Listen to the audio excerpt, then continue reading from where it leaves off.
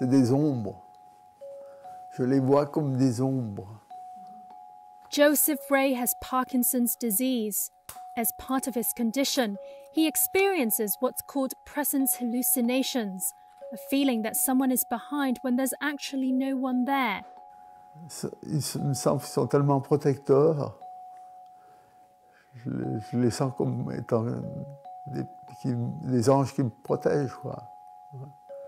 Around half of the people with Parkinson's disease experience hallucinations of some sort.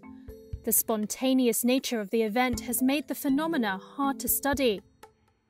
Now, scientists in Switzerland have devised a way of awakening the ghosts behind the brains of Parkinson's disease sufferers to help evaluate their mental health.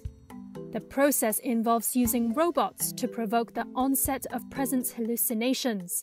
Professor Olaf Blanke of the Swiss Federation Institute of Technology. The system is actually quite simple. We have two robots, not one. One robot is in front of the subject and will measure the movement, and the second robot will feed back signals to the individual that we're testing, Parkinson patients or healthy subject. And then when we induce a mismatch, so if the front robot is doing something else than the back robot, this is the condition where the presence hallucination occurs. The study involved 56 Parkinson's sufferers in Switzerland and Spain.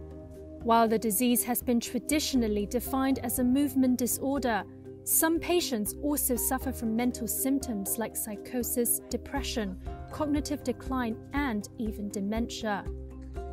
Researchers say the growing evidence suggests that hallucination might be precursors to these more severe mental health symptoms, but they often remain underdiagnosed. Hallucinations occur spontaneously. The patient, the doctor, nobody knows when they will occur, and we have no control over it so far. So this is an important achievement that this method and procedure does. We know when it will happen, we know the conditions when it will happen, and we can control it across several conditions. What we want to do is try to see whether even 10 years before you develop Parkinson's disease, and there are certain ways of detecting those individuals who may be at risk developing Parkinson's disease, whether among these individuals we can also have a similar discrimination. So this could lead to findings that before you have any motor symptoms of Parkinson's disease, we can already tell you based on the test whether you will have more severe forms of Parkinson's or not.